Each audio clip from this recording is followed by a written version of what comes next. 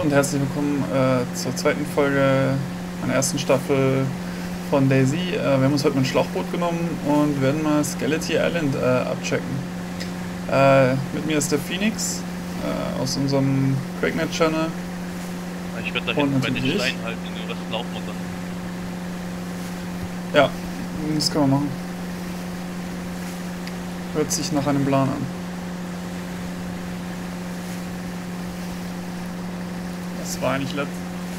Was war eigentlich letztens mit dem einen? Warum war der plötzlich weg? Kickband. Ah, okay. Haben wir Zelte eigentlich irgendwie auf der Insel schon? Oder hast du da schon welche gesehen oder so? Da steht eins beim Hubschrauber-Spawn und eins habe ich gebaut, aber das safe leider nichts. Okay. Dann hoffen wir mal, dass wenigstens der Heli da ist.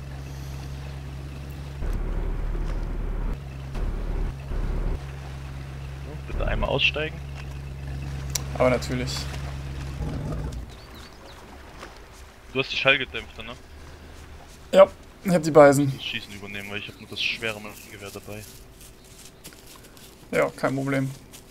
Ich hau sie alle weg.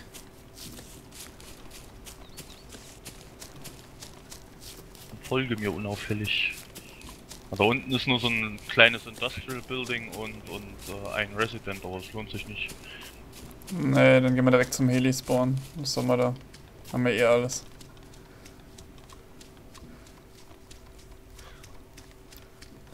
Aber thermalmäßig hat sie nichts dabei, ne? Nee, leider nicht. Hier. Nein, die campen hier ganz gerne mal, um zu warten, ob einer vorbeikommt. Um zu gucken, ob der Heli da ist. Okay.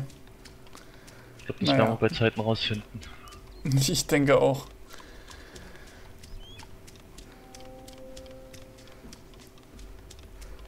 Mit uns legt sich sowieso keiner an.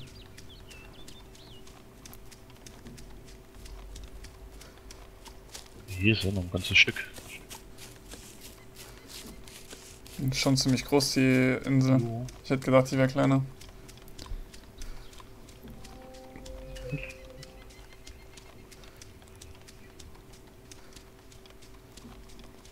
Was machst du?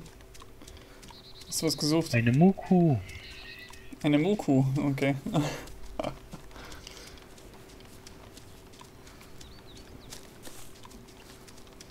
Ich will einen Heli. Heli, bitte.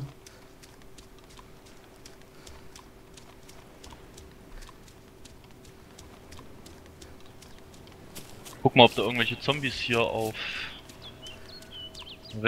Nordwest siehst. Ja, mach ich. Aber ich sehe nichts, ehrlich gesagt. Alles ziemlich leer hier. Die Hütte, da ist die Hütte. Da ist der Felsen. Sieht fast als ob das Hubschrauber-Frack da liegen würde. Was? Wo? Ja, ich sag nur, es sieht fast so aus. Oh, An der okay. Stelle, wo es halt spawnen soll. Das könnte auch der Felsen. Eigentlich ziemlich zu diesem nah an den Gebäude dran da. Da spawnt das Ding, okay. Das siehst du auf der Karte aber. Ja. Wenn ich eine Karte lesen könnte.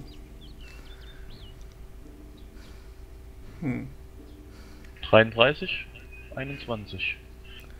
Okay. Warte mal, wo bin ich denn? 33, da oben. Ja, eigentlich mehr, okay, von da, ja. wo ich es gesagt habe. Da hättest du es gesehen. Ja, ist ja gut. Ich bin halt nicht so schnell. Jetzt lass uns zum Heli und dann fliegen wir hier weg. Warum? Warum? Darum. An den Felsen dran? Beim Da ist Gebäude? ein Zelt. Das ist, glaube ich, nicht meins. Okay, ich werde es mir mal anschauen. Vielleicht ist was Nützliches drin. Stimmt. Bist du das? Ja, okay. Ah, stimmt, das ist neu. Ist was drin? Nein, gar nichts. Hat sich gelohnt. Ja, meins nix. Ich blinke, ich muss trinken. Ah. Eine schöne Cola.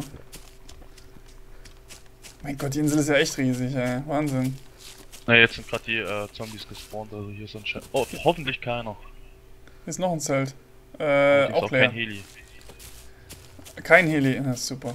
Nee, das ist wie gesagt buggy, das speichert nicht. Achso, Mein Stacheldraht okay. ist noch da. Und hier ist Autoglas drin, Heatpack, ein Kanister. Voll die nützlichen Sachen. Da ist ein Zombie. Ich bin da oben bei der Hütte. SD-Munition für dich.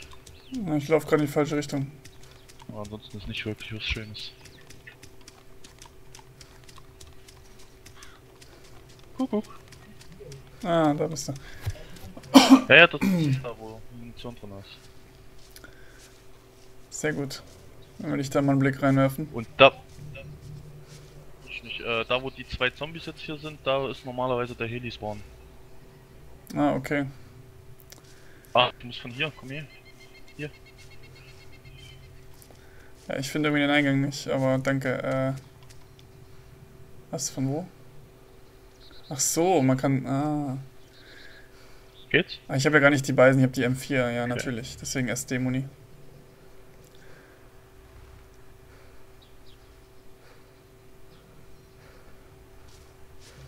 Na, wo die zwei Zombies stehen, ist der eine jetzt nur noch.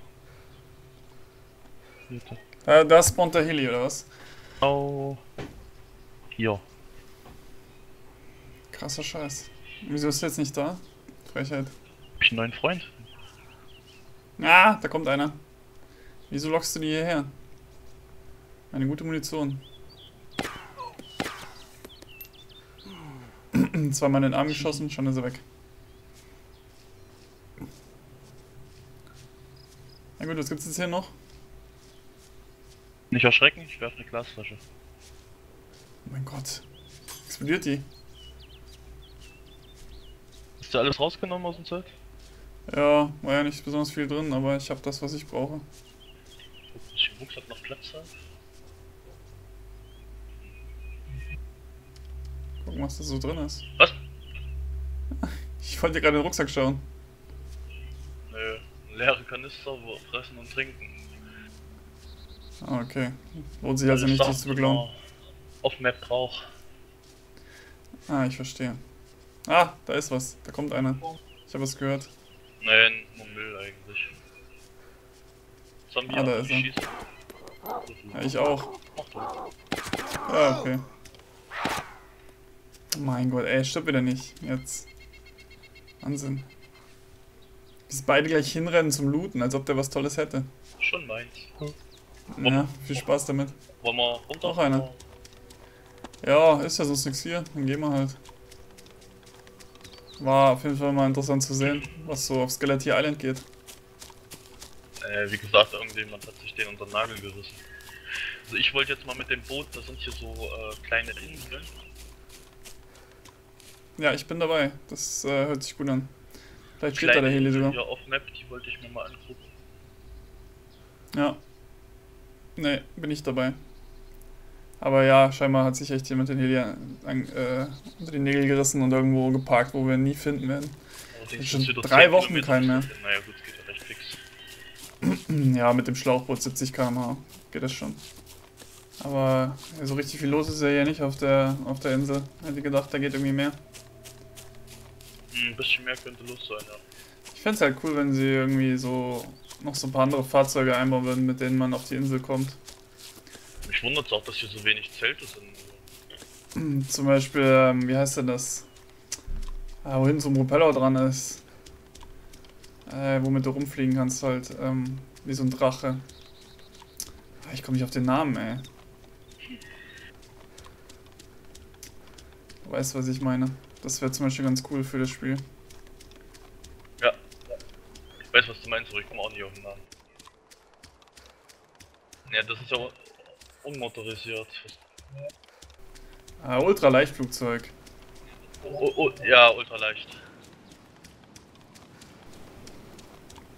Naja, irgendwie noch sowas, dass das halt ein bisschen mehr auf den Inseln abgeht und keine Ahnung, ein bisschen mehr rumkommt. Ich finde es irgendwie cool, einfach mal über DayZ drüber zu fliegen. Muss ja nicht mal bewaffnet sein oder so. Ja. Dann würden die Landebahnen auch mal ein bisschen Sinn machen. Ja, eben. Ja, eben so eine Cessna oder so noch. Dann würde es echt mehr Sinn machen.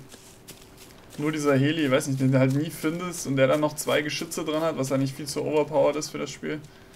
Finde ich ein bisschen albern. Aber naja, ich denke mal, da kommt auch noch was. Dass du vielleicht sogar so einen Fallschirm oder so einen Drachen fliegen kannst oder irgendwie sowas.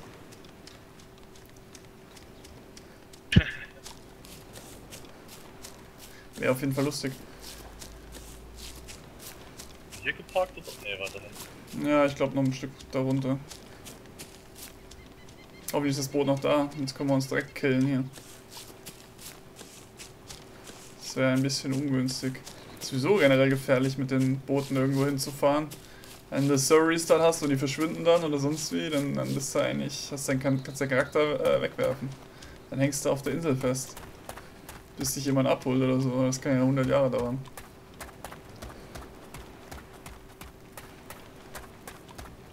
Ja, ich glaube, hinter den Steinen müsste es sein.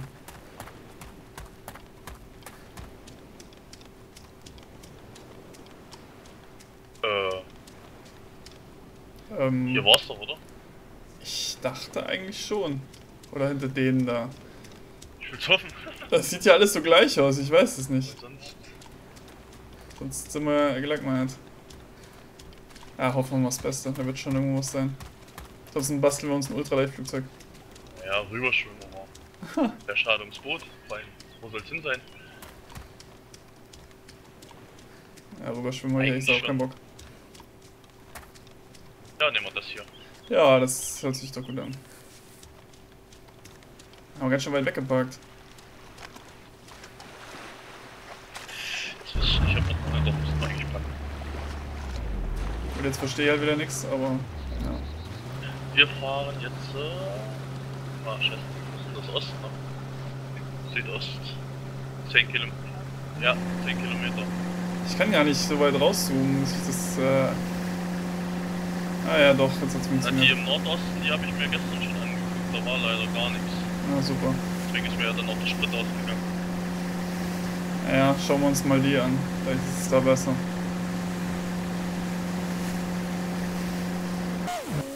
Ja, diesen Teil habe ich mal rausgenommen, weil das eigentlich nur eine langweilige Bootsfahrerei war mit ein bisschen Smalltalk. Ja, wir fahren jetzt halt zu dieser kleinen Insel im Südosten immer noch. Und suchen nach dem Heli eigentlich. Was irgendwie ein bisschen schade ist, dass es echt nur ein Heli im ganzen Spiel gibt und dass man sonst keine Möglichkeit hat, noch irgendwas zu machen. Also es ist mittlerweile einfach so, dass das DayZ relativ langweilig ist für die Leute, die es eigentlich geschafft haben, sich genügend Loot zur Seite zu legen und in den Zelten, das respawnt immer. Da müsste halt jetzt echt mal Standalone dann Ende des Jahres kommen, wo man vielleicht echt Basen bauen kann und dann so Kriegsschauplätze hat, wo wirklich Teams gegeneinander antreten und man vielleicht Zombies hat, die ein bisschen härter sind und sowas alles. Weil im Moment ist es einfach nur ein Rumgelaufe und eigentlich nur noch eine Suche nach Fahrzeugen und hauptsächlich halt dem Heli, weil man eigentlich jedes Fahrzeug schon hatte irgendwann mal. Das ist halt irgendwie ein bisschen schade.